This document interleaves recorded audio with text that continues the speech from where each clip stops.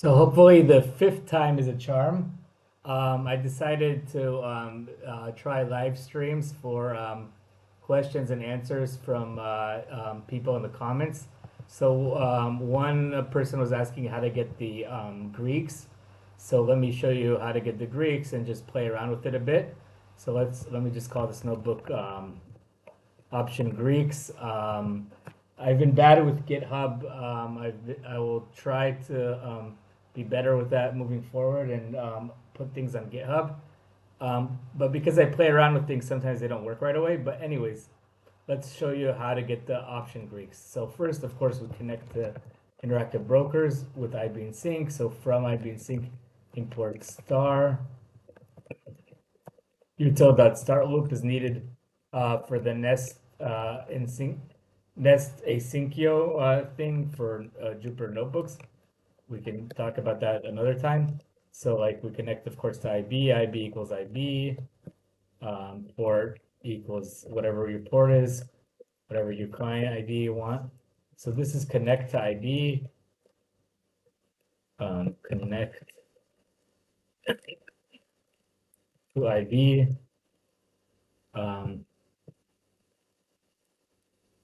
IB.connect like this. Okay.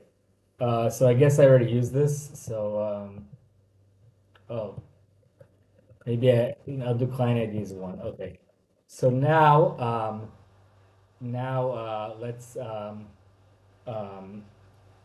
the first thing we want to try is we want to define the option contract that we want the Greeks for. So let's just do Tesla call equals option symbol equals Tesla. Let's do a next week expiry. So let's do 2024, 1/26 is next week's expiry. Let's do strike. Let's make the strike 220, and let's make the currency. Sorry, the most important thing, of course, is the strike, the expiry, and the right. Let's make the right equals call. Capital C for call, lowercase, capital P for put. And then, of course, you need the exchange smart, you need the currency equals USD, and then that's a Tesla call. And let's qualify the contract to get all the other information. Okay, so now we need to request market data, or I'll call it subscribe to market data. So we do Tesla call ticker equals IB.rec market data symbol request market data contract equals Tesla call. We keep it like this, false, false. Okay, let's just not do that. Let's do this. So now there's like four types of Greeks you can get. Types of Greeks, implied vol, option price. So one can be based on bid, based on ask, based on last trade price, and then there's based on IBKR model. I have no idea how to see the chats because so I'll see after this stream, I think, if someone chatted or before. But I see that there's two viewers. Anyways, I have no idea who they are, but okay. So these are the types of Greeks you could get, right? So let me show you guys how to get that. By the way, if you want more info, you can go to TWS API model Greeks. There's all is in the TWS thing, you get information about like available tick types, and you'll see like there's model computation is like the model Greeks. This is like the option model that interactive brokers has, and this is like the last option price, the ask, bid, um, option computations. So let me just show you guys how it works. I think that's better. So The bid one, we would do like Tesla call ticker dot bid Greeks. And then you see you get the implied vol. That just they give you that for free. You get the delta, the gamma, the vega, the theta, all the Greeks. And you get the option price. Why on earth is theta negative? That's really, really, really bad.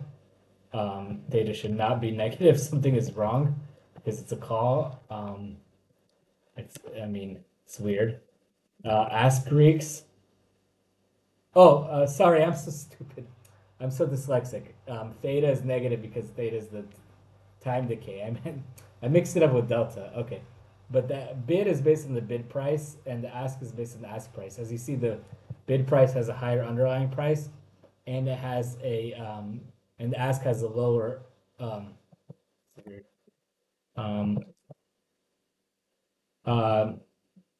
okay, this makes sense. Ignore ignore this for now. The problem with these things is it's based on like current market data and it changes so fast. So you almost have to like simultaneously run it. Like maybe like this. So anyways, the bid is always lower than the ask. So as you see the bid, the option price is 5.49 and the ask is 6.05. Because that's the price you can sell it and this is the price you can buy it. Okay. And then based on the last trade price, meaning all the computation is based on the last trade price. You do last Greeks, and then you get based on the last price. But there's also something that I think seems a little bit better, and it's based on like a model. It seems like a little bit more robust. So there's like I call it model based. It's like Tesla call ticker dot model Greeks. This is based on the model. So like you get like the implied vol, you get the delta, the option price, and this is based on the model. And I think this is little bit more robust. I want to also maybe talk about a few other things. There's like a few methods like calc implied vol. So there's a method that you can do IB dot calculate implied volatility. Let me just rename it volatility, and that you give it a contract and you give it like an option price. So let's make the option prices based on the model Greeks. So we'll get it like we'll do like model Greeks, we'll do option price equals model Greeks dot opt price. We'll do underlying price is model Greeks dot und price. And you know what? While we're at it, we'll get the delta gamma equals model Greeks dot gamma equals model Greeks dot delta. Let's get the implied vol because they already have the implied vol calculated here. So the implied vol is going to be model Greeks implied vol. Okay, so there's also this method called calculate implied volatility, right? So this one, what you do is you do the contract, you put the option price. So this is like opt price, and then you put the underlying price, and it spits out an implied volatility. So this is a method they have. They have their own model for that. Just real quick, let's just see how this compares to the implied volatility calculated with the model Greeks. As you see, the number is not exactly the same, but very close. So anyways, there's this method to calculate implied volatility. There's also a, this one is more useful. I use it all the time, is calculate opt price, I think. IB, calculate option price.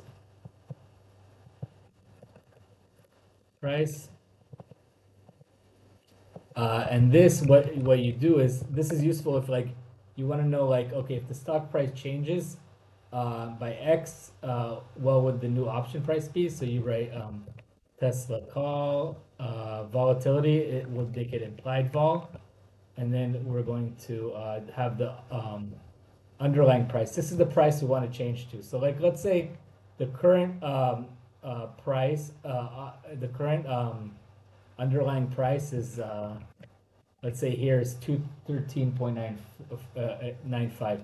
So if there's a miracle and Tesla changes to like I'll call this price change equals 5. Let's say there's a miracle and Tesla changes to new price equals price change plus price. So let's say there's a miracle and Tesla's price changes by increases by $5, right? So the question is, how would this impact the option price? So we can get right new price here, and I messed up. What did I mess up? New price, implied vol, like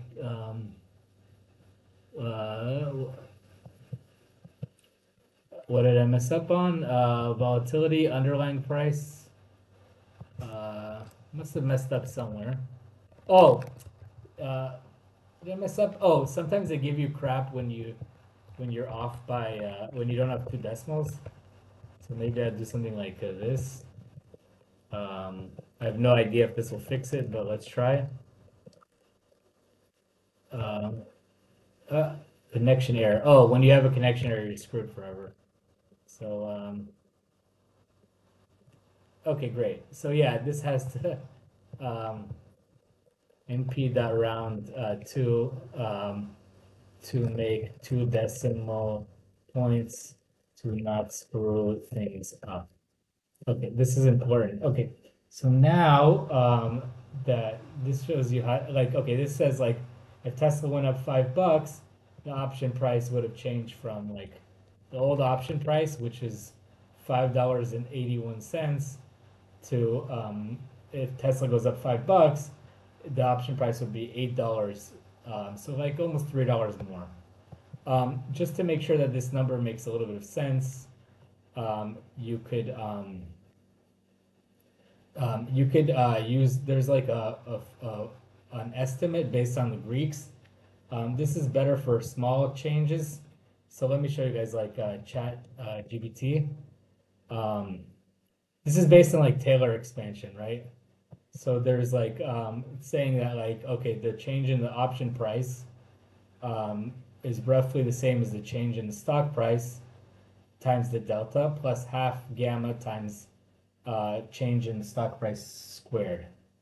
This is like a formula for it works for small changes in the underlying much better, but just to see that like the formula kind of makes sense, we'll do Tesla call. We'll make our own formula. We'll do like def new option price estimate, and we'll call it. We'll have like a new have like old option price. We'll have delta, gamma, and we will have a change in the stock price. So then we'll have the formula. We'll do return old option price plus delta times change in stock price plus 1/2 times gamma times change in stock price squared. This will be an estimate.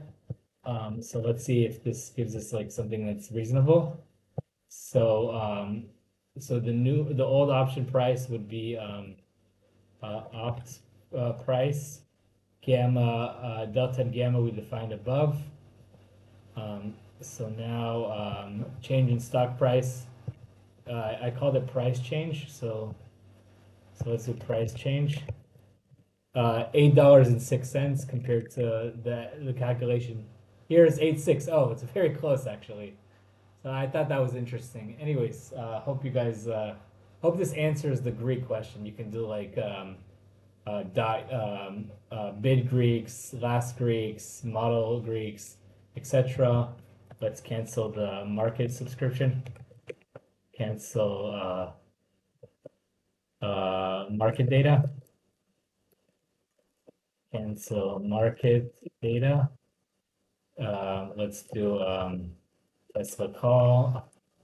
And then let's disconnect from IB.